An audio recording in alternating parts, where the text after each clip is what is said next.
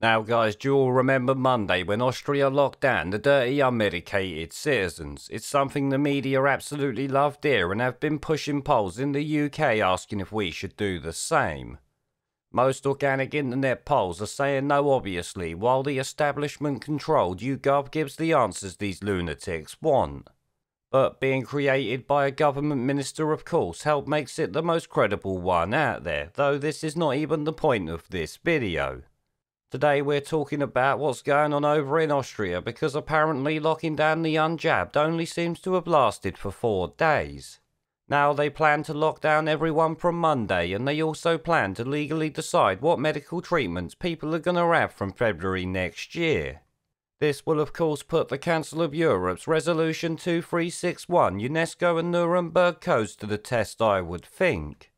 They obviously forbid all of this, so let's actually see if they're worth the paper that they've been written on. But yep, you heard it all right there. Austria is now locking down everyone regardless of their medical status and dictating what people will put in their bodies. Well, they'll do that from Feb next year. I have to say it's pretty fucking incredible, but not really surprising for the lunacy we've been living through. Now, I don't know about you guys, but to me this doesn't really look good for all that they've said over the past few months. The European Court of Human Rights or common sense, but then again, what do I know? As we've been told 1,000 times at this point, they're following the science, remember. But essentially, from Monday, everyone in Austria will be working from home and the shops will be closed. You know, all of that good stuff that they had last year and worked so well is going to come back before compulsory medical treatments come into effect in February 2022. It's got to be said, welcome to Clown World, or at this point, Clown Europe that we're living in. Now personally, I sit here wondering what compliance is going to be like with the lockdowns over there in Austria. Apparently there is a protest planned tomorrow.